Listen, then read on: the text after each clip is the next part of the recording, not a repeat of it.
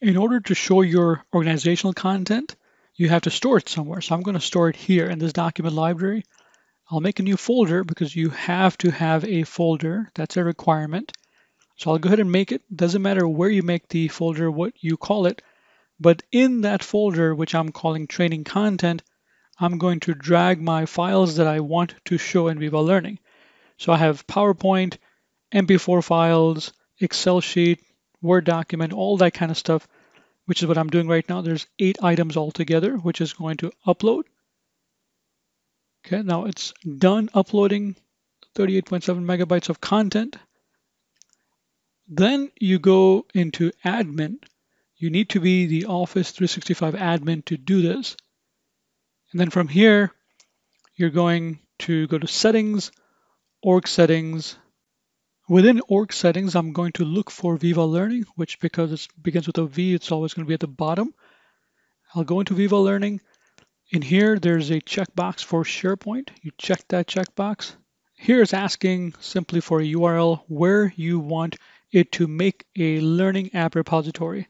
So I want to take the same site that I have. I don't have to take the same site, but I'm going to do that in this case.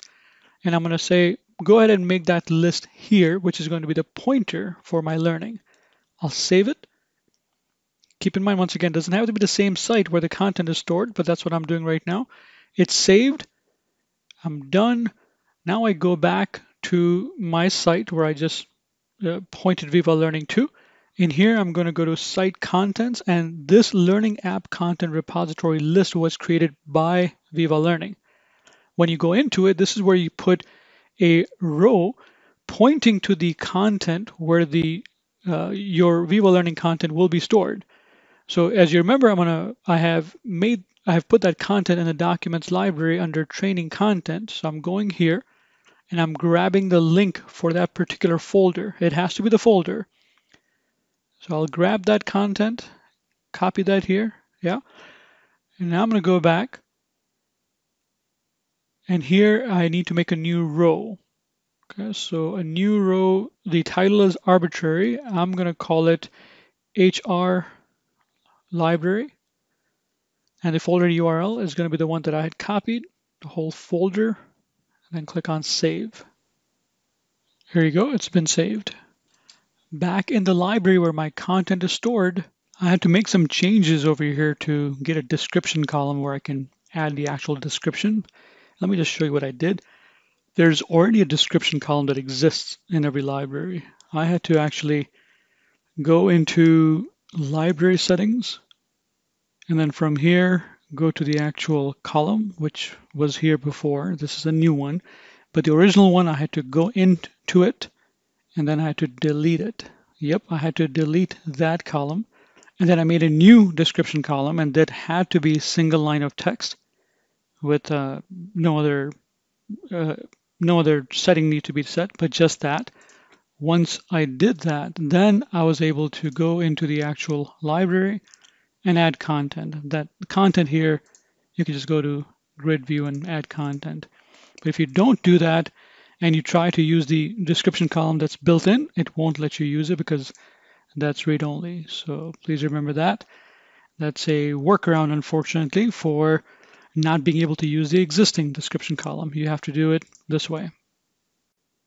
When you come to Viva Learning within Teams and you go down to Courses, now the providers does show Kentoso, which it's automatically pulling as the name of my organization, and it's showing me tiles that pertain to that content that is in the library training content in SharePoint. All that content here is here.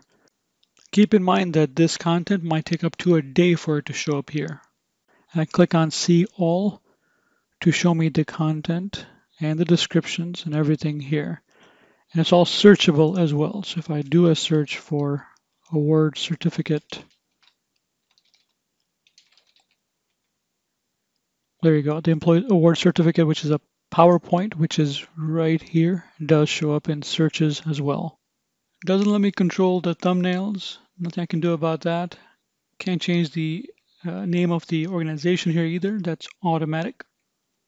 Not much other customization options. It is what it is. And that's what I get with just a row of information showing my content, which is going to show up in a second. Here it is for my Contoso Corporation, along with other content that I have access to. So that's how it works.